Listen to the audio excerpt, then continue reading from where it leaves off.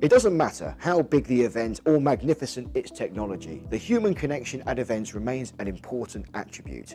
Brian Ludwig, Senior Vice President at Cvent, explains.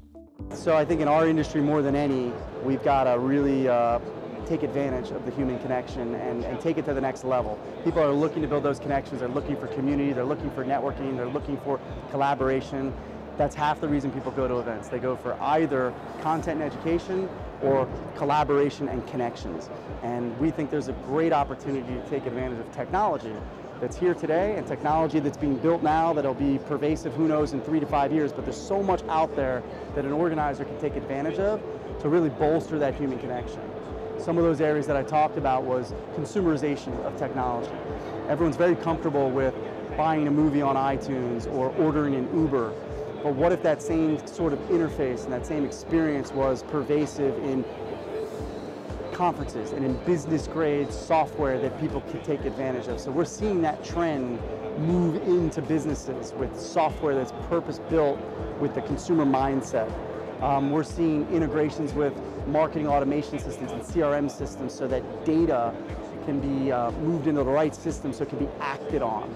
And then last, we're seeing such a deep interest on the experience, giving an attendee an amazing experience from start to finish, and really understanding that experience. What are people doing? What are they not doing? So many people go to a conference and we don't know who they engaged with and what matters to them. We call it the ghost attendee. Literally, they check in, 3 days go by, and the organizer doesn't have any real idea of what mattered to them. Who did they engage with? What sessions did they go to? What matters to them? But all of this stuff throughout the experience can be tracked, harnessed, and then it helps move events forward in the future. Brian makes a good point, but is there a danger that event technology will overshadow the need for live events in the future?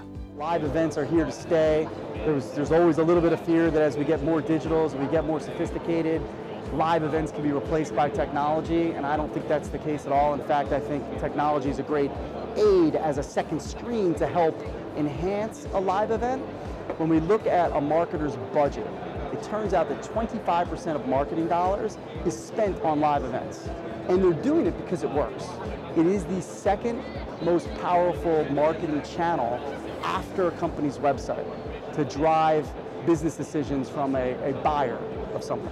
They'll get the most information from an event, only second to a website.